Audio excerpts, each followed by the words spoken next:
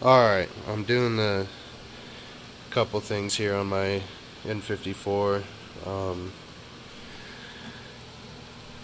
It's just looks a little different. It's the same motor as that one. It just has a single turbo, but I'm doing the NOx sensors on here. What you need to do is get a 12 mil or a 11 mil and take the bolts off. It's fairly simple. I just moved everything out of the way also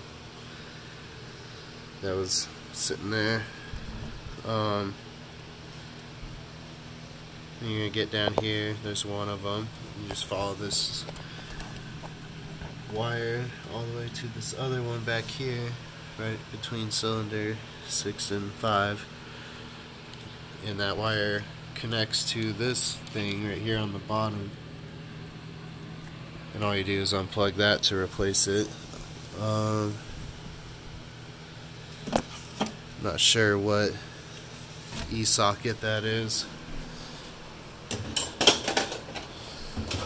but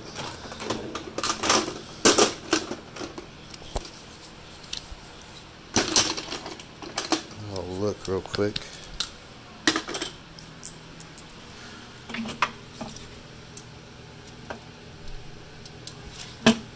Okay, so that's a E10. That fits perfectly. So it's pretty easy to do. It takes about maybe 30 minutes to get all that done. Just take that off, and maybe longer with the stock intake box and stuff on top. That's pretty much it when it comes to replacing those. So I haven't seen a video on it. I just thought I'd make one real quick,